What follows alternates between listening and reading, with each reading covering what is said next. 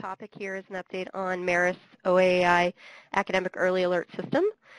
And whether you're joining us in the morning or afternoon or evening, we certainly appreciate your interest and taking the time out today to join us.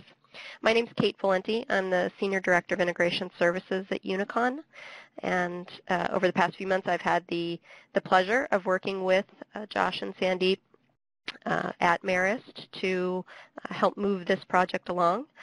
So Josh and Sandeep and Bob listed on the slide here are really going to do the heavy lifting on the webinar today, but I'll give you a few housekeeping notes and then a little bit of an intro of what our plan is for the webinar.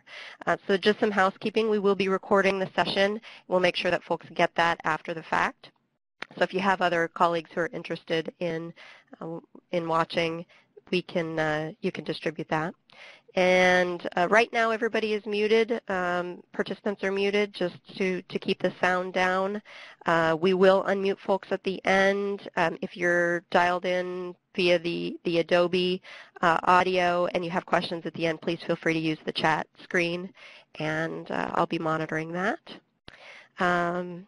So what we're going to walk through today, Josh is going to walk us through an overview of OAAI to give some foundational information just for folks who may not be as familiar or need a refresher, as well as the findings that came out of that research.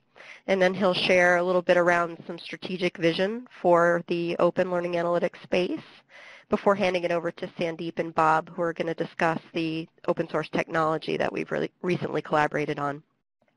We'll wrap up with some opportunities to connect, opportunities that are coming up pretty soon to get together and to further this conversation, and we will absolutely leave time at the end for questions. So we have a very varied audience. We're going to try to hit things at a high level, and if there are things that you want to dive into more deeply, please feel free to jump in at the end and ask your questions. All right, so without further ado, I will hand it over to Josh. Bob, if you want to advance the slide. Great. Thanks a lot, Kate, and thanks to you and everybody at Unicon for helping get this webinar organized. As Kate's mentioned, I'm going to be doing this pretty quick and just give everybody this high-level overview of the Open Academic Analytics Initiative, or OAAI, in large part because it's going to set the context for what Sandeep and Bob will be showing, which is really work that's now been happening since that initiative ended and really kind of building on top of the success of that project. So a little quick intro on OAAI. This was a program that was supported through the EDUCAUSE Next Generation Learning Challenges program that was funded primarily by the Bill and Melinda Gates Foundation. We had about $250,000 over what really became almost 2 years. And the goal was really around developing and deploying an open source academic early alert system that would allow us to predict which students were at risk to not complete courses and do that on a very kind of specific course level. We also had the goal of doing these predictions very early in the semester, so the first 2 to 3 weeks. Once students were identified as being at risk to not complete their courses, we then deployed interventions that were designed to help turn things around in a sense and hopefully get them to be successful in completing their course and mastering the content of that course. In addition to developing this kind of early prototype system and deploying it, we also were funded to engage in research around what we call critical scaling factors in learning analytics issues and topics that impact on how much or how easily we can scale this kind of technology across all of higher ed. And there we kind of focused on 2 major research agendas. One was around this question of portability of predictive models. So we were really interested in understanding if we build a predictive model from data from one type of student population, let's say students here at Marist, we're a 4-year private liberal arts college, how well will that model perform, let's say, in its accuracy of making predictions if we deploy it at a very different type of institution, let's say a 2-year community college? So that was one area of research. The other was around the intervention strategies. So we were looking at how effective several different strategies were, trying to understand, what was the most effective way of intervening with students. So if we go on to the next slide, I'll drill into this just a little bit more so you have a better sense of how the system was developed and works. And so the first thing we did was to create a predictive model based on historical data, And here we are working with two primary data sets. One was student demographic and aptitude data. So this is things like SAT scores, ACT scores, high school ranking, cumulative GPA, college, age, so forth. Most of that data was coming out of the student information systems. And we were also working with LMS data, in this case Sakai, and we were looking at and using event log data, so looking at everything students are clicking on, content they're reading, assignments they're submitting, and so forth. And we also used data from the grade book. So we took data from several semesters, brought that into a suite, an open source suite of BI tools that allowed us to mine that data looking for patterns. Once we'd identified those patterns that linked those data sets to student success in courses, we were able to create predictive models and ultimately arrived at a predictive model we thought was the most powerful. I'm cutting out about 6 months of heavy work that consumed Sandeep's life, so I apologize, Sandeep, but we'll share more details, or at least where to get more details here in a minute. Once that model was developed, we then deployed this system at two community colleges, two historically black college universities. And so in almost kind of real time as the semester was rolling off, we fed data from the courses, Sakai data, for example, into the predictive model, used a scoring process to then identify which students were at risk to not complete their courses. And ultimately, that produced what we called an academic alert report, which listed and identified those students. That was sent to the instructor, who then was in charge of deploying one of two different intervention strategies, either what we called an awareness intervention, a very simple message going to the student to alert them that there is a concern and recommending things that they might do to improve, like going to see a tutor. And the other intervention strategy was around having students join an online academic support group or environment with a similar kind of message. So when we go on the next slide, I'll talk a little bit about our research design. So I mentioned already that we deployed at community colleges and HBCUs. In total, we had about 2,200 students across 2 semesters that were involved in these pilots. And I think we had a fairly rigorous research design methodology where in most cases we had one instructor who was teaching the same course. One instructor was teaching 3 sections of the same course. One section acted as a control group, so they didn't receive any interventions. And then we had the 2 other sections received one of the 2 interventions I've already mentioned. So that really allowed us to really look at, in a rigorous way, how effective our interventions were in terms of improving student success in courses. We ran our predictions at 3 intervals during the semester, about 25% in, 50% in, and 75% in. The 25% mark in a 15, 16-week course was around that 2 to 3 week benchmark that we were shooting for in terms of making predictions that early in the course. Obviously, that's a key issue. If we can make predictions very early, we have a much better chance of intervening and improving student success. So I'll now kind of share some of the findings. I'm not going to have time to highlight them all, but again, in a minute, I'll point you to where you can get a lot more details on the work we did under OAAI. So these are the portability findings from the spring deployment of 2012. And what you'll see there highlighted is one of several measures we are looking at, which is, at least to me, the simplest one to understand, which is around the accuracy of the predictions being made. When we started this project, we actually thought, our researchers here thought, that we would be in the 30 to 40% accuracy range. So the idea was that the models wouldn't perform very well once we moved them from one context like Marist to a different context like a community college. But as you can see, the accuracies were in the 65 to 75 or all the way up almost to 80% range, depending on the point in the semester. So that was a pleasant surprise in a sense in terms of findings. Now obviously, maybe you can go to the next slide, you can see that these same findings were repeated basically in the fall semester. So we have some confidence that it wasn't just a fluke in the spring, but the models do actually seem to perform pretty well out of the box. Now obviously we would much prefer 85, 90, 95% accuracy of these models. And so what we've now more recently been doing is something we call tuning. So we'll take the generic model that we've produced with Marist data and then use data from a specific student population, program, or institution to then tune that model to increase the performance. And that's something we think we can use to increase the accuracy of these models on a kind of institution-by-institution basis. But it's much easier and faster than, let's say, developing a model from scratch.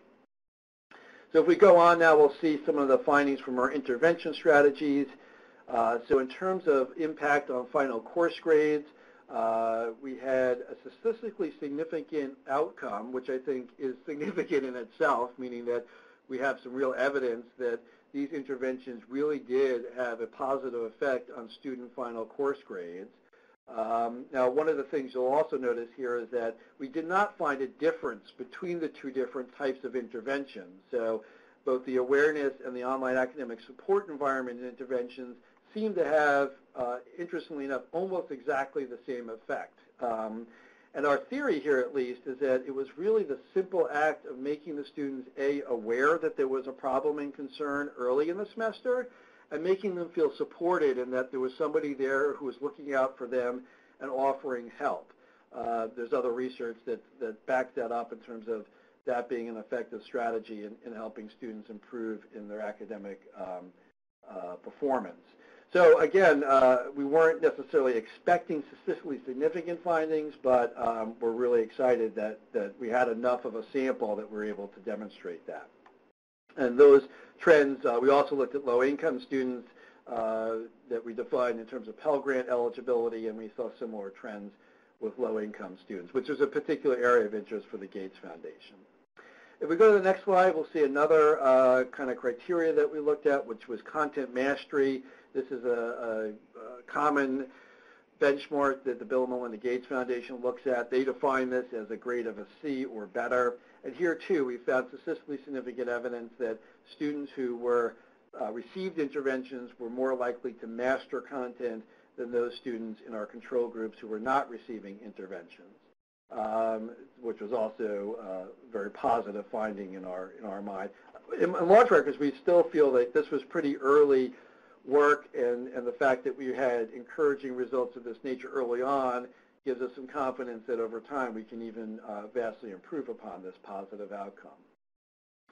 I think the last slide here may be about some faculty feedback. So this is obviously anecdotal, but we did get a lot of positive feedback from faculty and students. I think particularly with faculty members at community colleges, they tend to have huge numbers of students. They have a lot going on.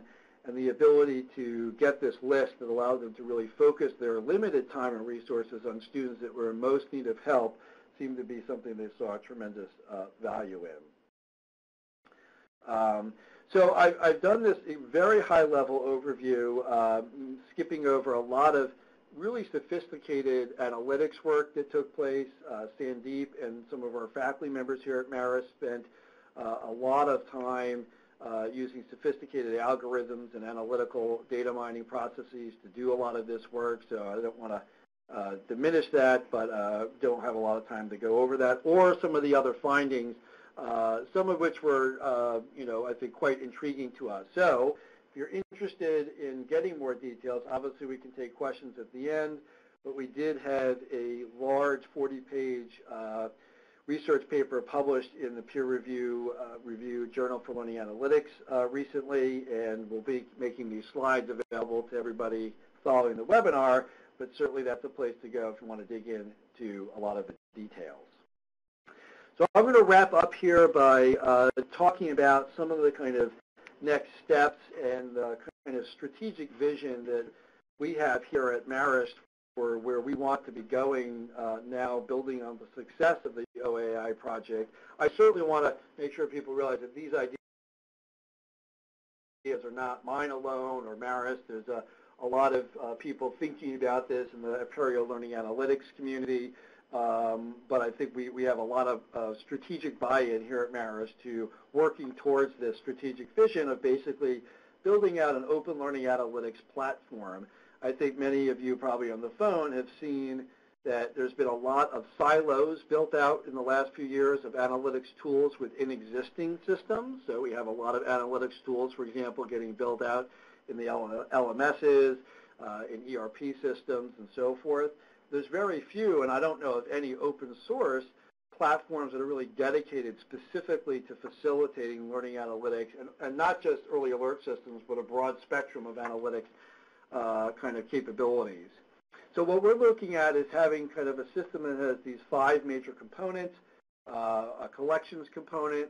Obviously, we need to leverage things like APIs to be able to pull data from many different sources. If we limit ourselves to just the sources I've mentioned, for example, I don't think we'll tap into the full power of learning analytics. We need a central repository or a storage component where we can put all this data and then mine that data and so forth. A learning analysis, data analysis component where the kind of heavy lifting of the analysis, the data mining, the processing takes place. And then a minute alternative to Sandeep, who's going to talk about the work that's already happened in that component. The output from the analysis needs to go someplace, and so we're envisioning both a set of communication components, things like dashboards that would be easily implemented in a range of different systems, and finally an action kind of component, because there's lots of other systems that would like to receive output from learning analytics to then take advantage of that. And as one quick example, the Student Success Plan, open source project you may be aware of, kind of a case management tool for advisors and students. We're working with them to look at bringing alerts from our system in there to trigger follow-up with students, just as one example. So with that, I'm going to turn it over to Sandeep and Bob as well to talk about some of the work that we've been doing in the learning data analysis kind of component, and they will then also demo some of that work so you can see what it looks like. So Sandeep? Yeah. Thanks, Josh. In this particular webinar, we'll be concentrating more towards the analysis piece, the LO piece, which you see in the strategic vision. Basically, you can think of it as like the brains of the operation, where there are a lot of data mining models, a lot of predictive analytics that is going on, a lot of applications related to other kind of analytics as well, like social media analytics, text analytics, etc. So what you can envision this piece to be is more like an app store, having like multiple applications where the targeted application is pulling data from various repositories and running some analysis pieces on that, and projecting the results to the various other parts like the action and the communication pieces. So with that in mind, when we were automating the OAAI work, we wanted to come up with an architecture that can be used as a reference for the other kind of applications that can be envisioned in this particular piece, where they can use a similar kind of architecture, or at least consider the ways that we are using in terms of realizing this App Store model. In the next slide, we speak a little bit about the technology stack that we use in coming up with something called a learning analytics processor. This particular processor, it is envisioned to have like multiple pipelines, where each pipeline can be a separate application. OAAI, which has the early alert system, it can have like a separate pipeline, and that would be an application within this particular processor. So in terms of technical stack, what we have is a Java-based web application where we are using Maven for our builds. There is a temporary storage piece. For that, we are using H2 in-memory database. We wanted to make the system performant wherever possible, and using in-memory databases for some of our analysis pieces will definitely resolve those will address those kind of challenges. Then we have the persistent storage, which is the MySQL. We want to keep this framework completely open source, hence the choice of that particular technology. Then we are also releasing the models, the analysis pieces, using emerging standard within from the data mining group, which is called the predictive modeling markup language. This PMML format is widely supported in majority of the data mining components and softwares available in the market. So we thought that would be something we can use in terms of sharing the models across platforms and making it extensible and scalable that way. Coming to the OAAI early alert pipeline itself, at the core, what we are using is Pentaho Business Intelligence Suite. In particular, we are using two pieces. One is the Pentaho Kettle, which majorly deals with staging the data, extracting the data, transforming, and loading the data into the next piece, which is going to be our data mining models. So for the data integration purposes, we use Kettle, and the outputs of the Kettle is fed into the data mining and predictive modeling framework, which is the Pentaho Waker component, which we are using to build the models. In the next slide, we can see a high-level workflow of what's actually going on in this particular learning analytics processor, right? So in particular, there are like two applications we developed. One is a Sakai admin tool because we wanted to extract data from Sakai, the usage data in terms of how the students are accessing and how the courses are being taught, what is the activity in that particular course, those kind of data, and also what the students have been scoring in each of the gradable criteria that the instructor has set. So we came up with like a web application tool which basically feeds the data into our learning analytics processor, which is more doing the heavy lifting in terms of the analysis and rolling out the results in terms of risk assessments of the students. So the first step, as soon as you start this particular process, what happens is it goes and communicates with the Sakai admin tool, grabs two relevant files, which is the activity CSV and grade CSV. On top of it, it also pulls data from the student information system. At Marist, we use something called a banner system. So basically, we pull the demographic data of the student also from and feed it into our models. Along with this, we also take the current workload of the student, the enrollment that has happened over the semester as well, and feed that kind of data as well into the learning analytics processor. Within the learning analytics processor, once we have the relevant data and we have checked for the veracity of the input files that are coming in, then we feed this data into a kettle-based pipeline so that we can stage the data and feed the data into the OAAI PMML model, which is the early alert model. In this case, we are using logistic regression-based models to make our predictions. So all of these models were developed using Pentaho Waker by considering historical data at Marist for worth of 2 to 3 semesters, and using that we try to identify trends and patterns as to what attributes to student success or student failure, and how we can use use that analysis to actually make quality predictions in terms of risk assessments on the ongoing semester. So once the predictions are made, the next stage is to output these results using a RESTful API. As a first stage, what we have done is we have kept the reports really simple. What it's going to have is like the student ID, the course he or she is enrolled in, and the risk category that the student is classified under by the model.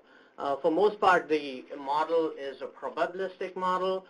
We take a step further and discretize the probabilities, the success or failure probabilities that we receive, and categorize into three risk categories: the high risk category, medium risk category, low risk, and also the no risk category. So we're going to talk a little bit about the features that are present in this particular architecture in the next slide. So, in this particular architecture, we have input source management. Like I said, we need to make sure that the data coming in is adhering the format as dictated by the LAP architecture. Before we run any kind of further analysis, right? So that is like a key piece in this particular architecture. The next is we are using a temporary storage as well as a persistent storage. For most part, within the kettle flows itself, some of the analysis are done majorly using temporary tables and everything. At the very end, when you're rolling out the outputs and everything, you won't be requiring a larger piece of analysis that has happened using these flows. So it didn't make sense to retain all of this and write it into a persistent storage. So what we did is at the end of the analysis, we just destroy all of this data and retain what is actually necessary and actually important.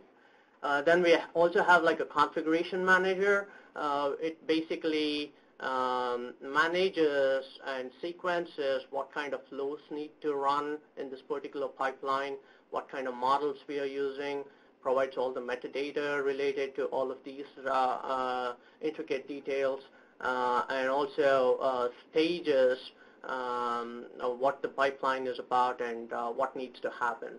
Then comes the actual pipeline processor itself, where you're executing each of these flows using the sequence that is provided in the configuration manager.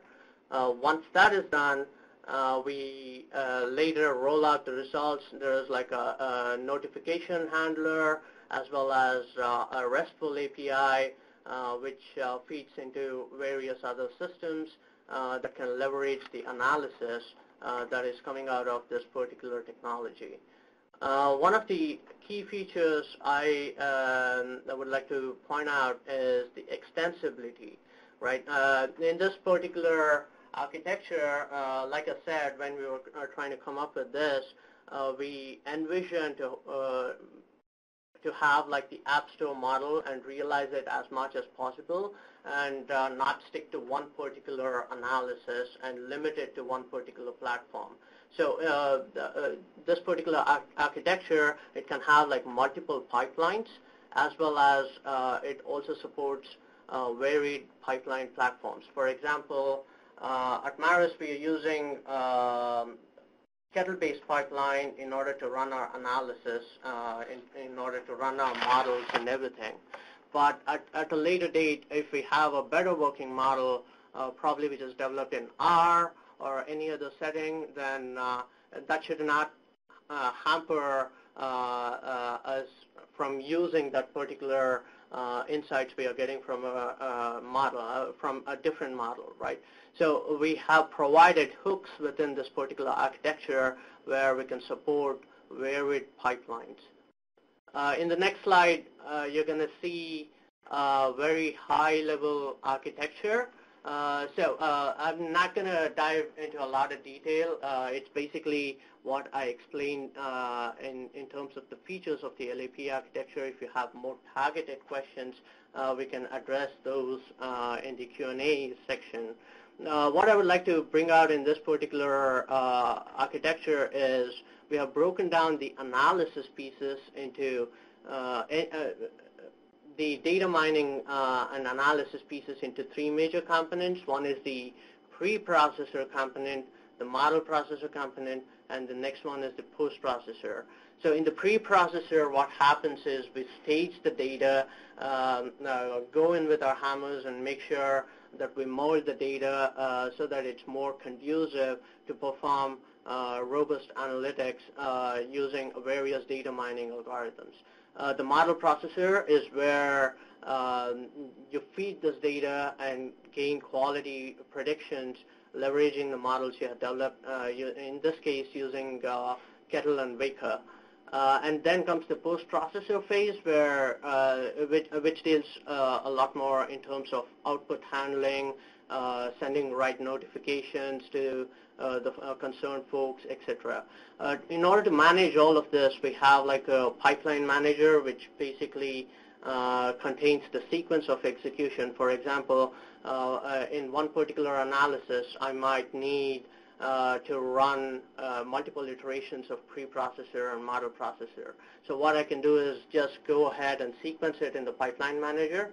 So when it is scheduled, it basically runs as expected and performs all the analysis required. With that, I'm going to forward the baton to Bob so that he can go ahead and demo all of these features for you.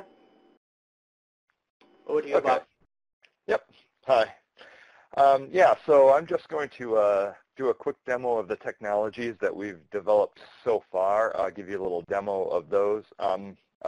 If you reference back to the high-level workflow here, we have the Sakai admin tool, which I'll show you first, which produces 2 CSVs, activities and grades, and then the learning analytics processor, the second part, which does the processing, and then the third part, the RESTful API. We created a kind of a model dashboard, just a very basic dashboard to show you what kind of data comes out of that and kind of give you a visualization of that. So with that,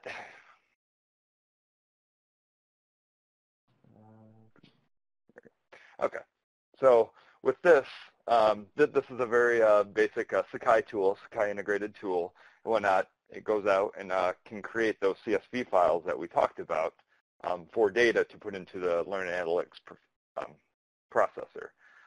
The parts here just let you know the last date of the extraction, and then if you have any scheduled dates, you can go in and schedule dates and times that you would like to have an automated extraction of the activity and grades data, if you so choose.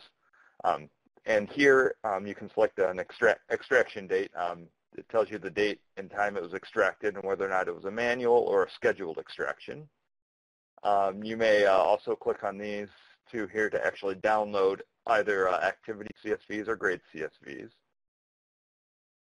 The second section, you can extract a new set of data. So if you want to run a manual extraction, you can filter your extractions by site, so site title. So say if you have terms in your Sakai sites, say like summer 2014 or fall 2014, whatnot, you can do that, or you can put an entire site title if you only want to get one site's information.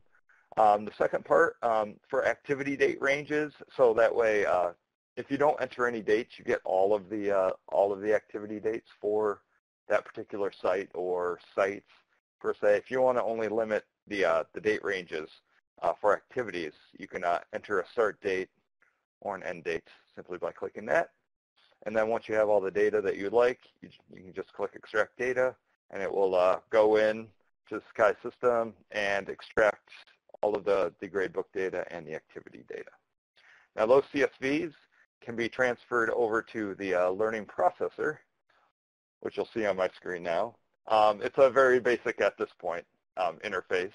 Essentially, once you have those, you put those CSVs into a certain directory at this point, and then you would just click the Run button, and the Run will run and produce. I'll just show you really quickly. That you can see that it actually finished all the job entries, assignments, and things like that. And of course you can't see, sorry. There. Pipeline, you can see here. pipeline complete. So it's been completed, and then if we go back into Sakai, go back into the course here.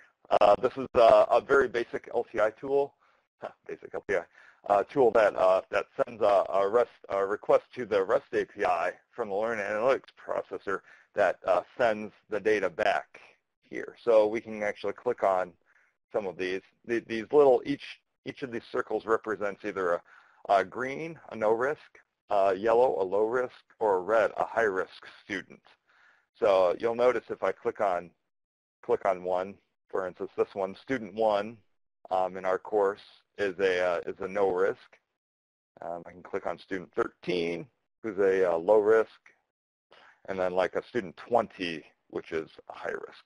So this is just a very basic demonstration of the LTI integration, which sends a call to the REST API, the Learning Analytics processor. So that's the work that we've accomplished so far.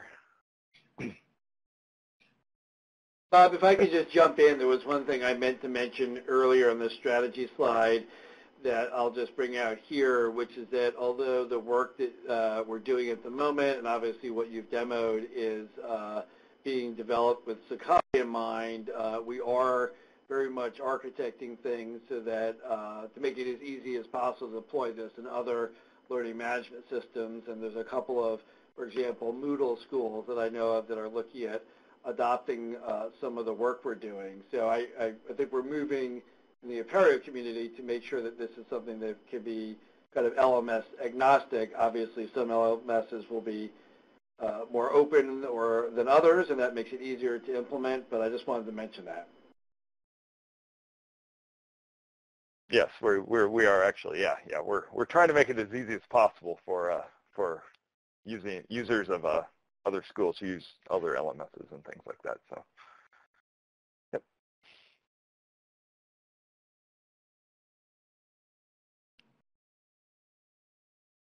All right. You want to go on to the next slide, and I think we can wrap up? Oh, yep.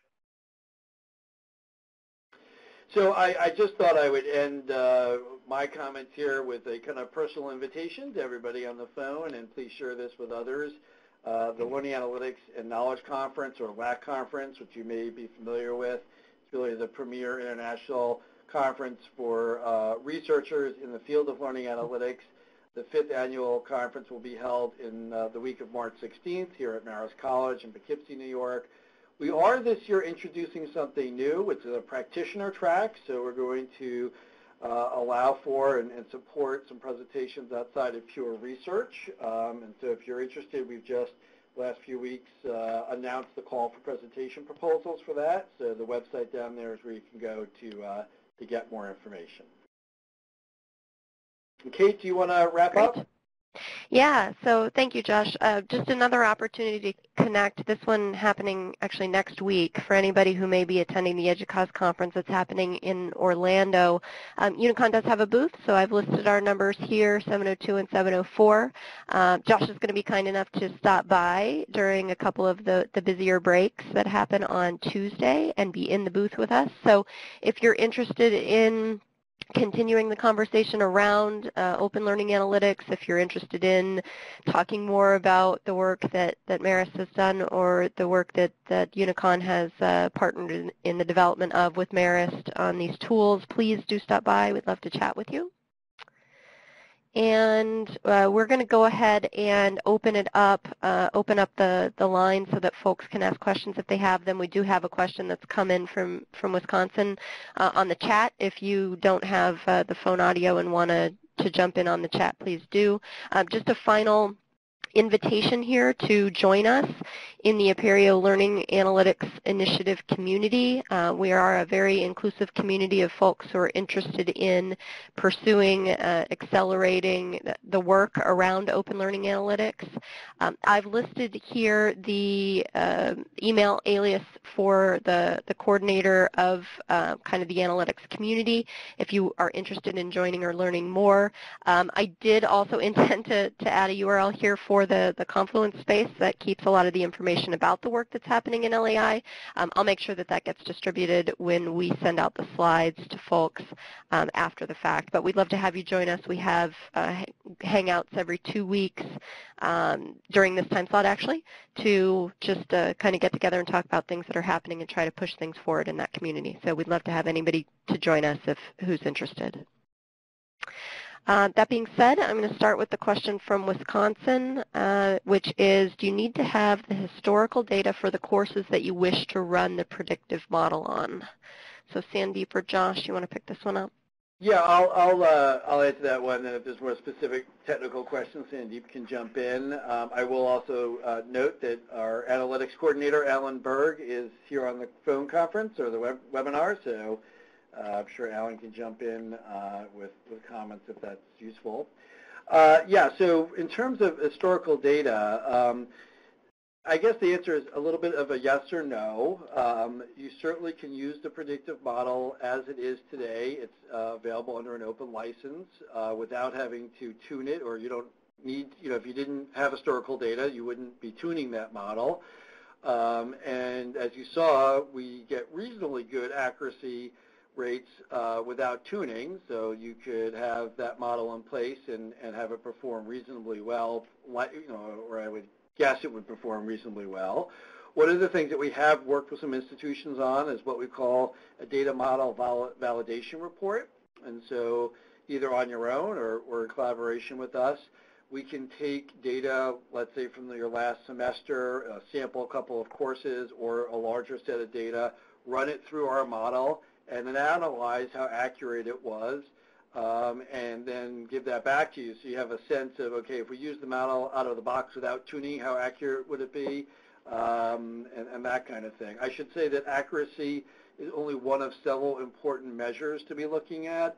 Things like how many false positives are created and other more kind of complex analysis is important to do when you're looking at how valid a model might be for your particular institution. The last thing I'll say here is that I do encounter a lot of kind of confusion in the analytics world around the difference between what I might call reporting and predictive analytics.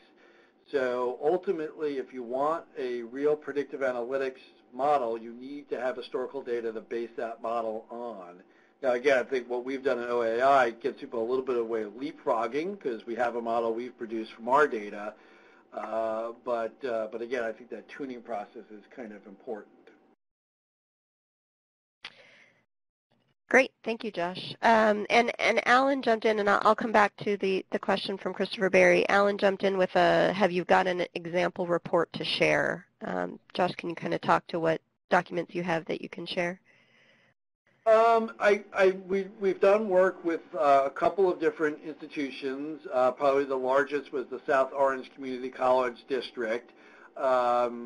And I think we just need to check in with them to make sure they're comfortable with sharing those reports. But maybe if anybody's interested, they could email us separately, and then we can follow up on what we can share there. Great. Thank you. The second question you have is the standard calculation for determining the accuracy of the model. How are you measuring that your model is 75% accurate, for instance? Right.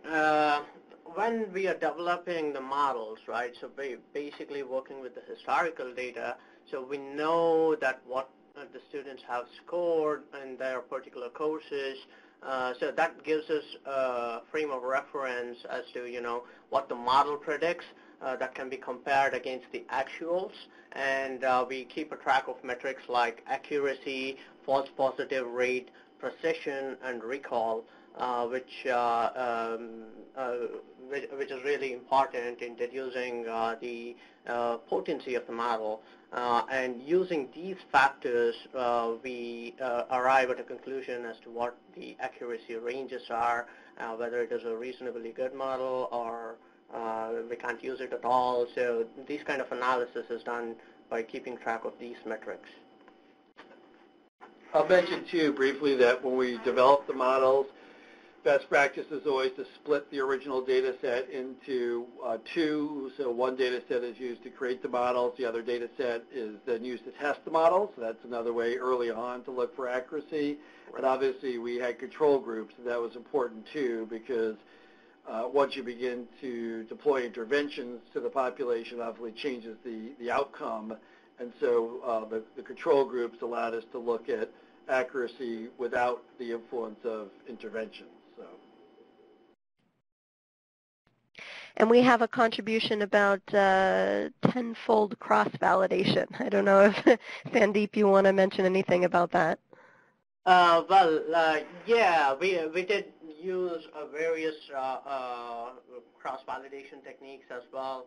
But majorly what we did is we reserved 2 semesters worth of data, which we used as training data set, and 1 semester worth of data completely for testing purposes, where we scored using the trained models, a whole slew of models actually, and compared the results and built a model library where we have like good working models. Yep. Great.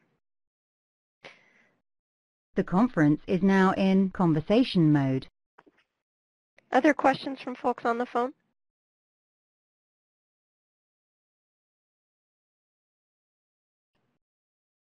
And any other questions in chat? Doesn't look like it. All right. Well, you have some contact information here. Hopefully this has been useful to provide at least a high-level view of things going on with OAAI and moving that forward from a technology perspective. We'd love to talk further. If there are questions that come up after the fact, please feel free to reach out to the folks that have presented today. As I mentioned, we'll send out a recording. We'll send out these slides as well. Feel free to send those to other colleagues who may be interested. And hope to see you at the LAC conference in March, and hope to see any of you who may be at EDUCAUSE next week. Thanks so much for your time, everyone.